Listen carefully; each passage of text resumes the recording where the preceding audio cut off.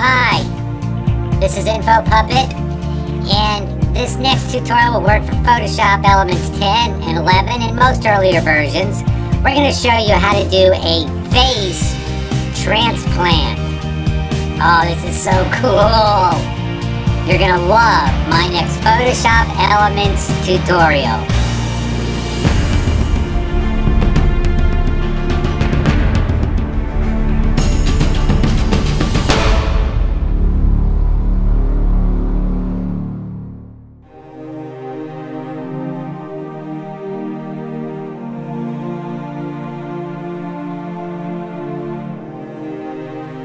So Photoshop Elements is open up, and let's look at the two images we're going to be working with. So what we're going to do is we're going to take the image over here on the right of the man, and we're going to transplant his face over to the image of the little girl. So let's go up to the top and select image, and rotate, and flip horizontally, and boom! You see what just happened? Now he's kind of facing the same direction as the girl. We have some shadows on the right side on both. Now we just selected the elliptical marquee tool.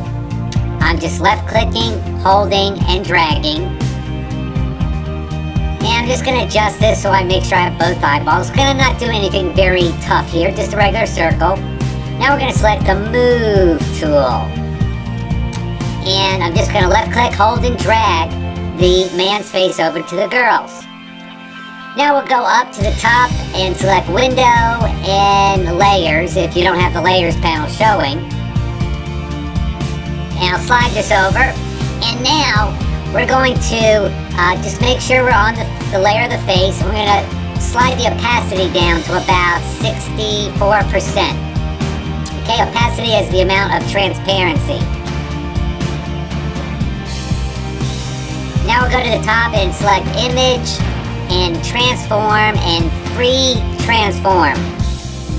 And now what we're just going to do is I'm just going to adjust this thing so that his eyeballs and nose and mouth are directly over her eyeballs, nose, and mouth. Looks good.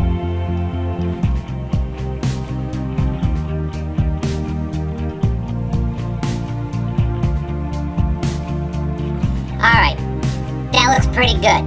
So now I'm just going to go back to layer 1 and turn the opacity back down to 100%. Or I should say up to 100%. I grabbed the eraser tool, and you want the opacity around 21%.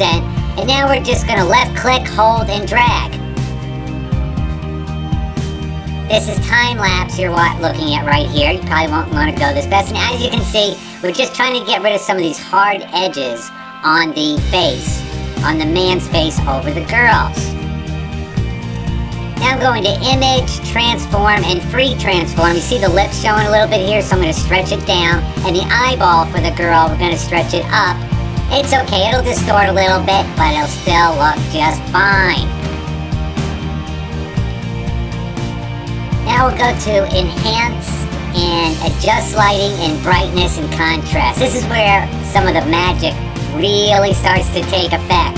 So I'm going to drag this over. Now look, if I darken this, you can really see where we're trying to blend it in. But look, if I brighten it, look at that! It just blends in, it's so cool! You can barely tell! I love it! Now I'm just going to do some final touches now. I've got the eraser tool again at 21%. And I'm just doing some final touches, making this thing look a little bit more smooth. And there you go. Let's look at some before and after pictures. Alright, here's before and after. And before and after. One more, here's before and after. Thanks for watching.